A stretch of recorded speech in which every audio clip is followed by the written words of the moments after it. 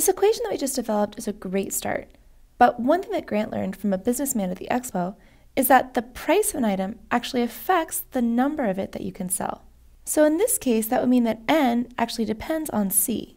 If we let the horizontal axis here represent the price of an item, or C, and the vertical axis represent the number of that item we sell, N, which of these graphs best represents the relationship between C and N? Think about what each of them says about how changing the price will affect the number of units sold. This is a pretty simplistic view of economics, but just think about which of these is the best choice out of the four.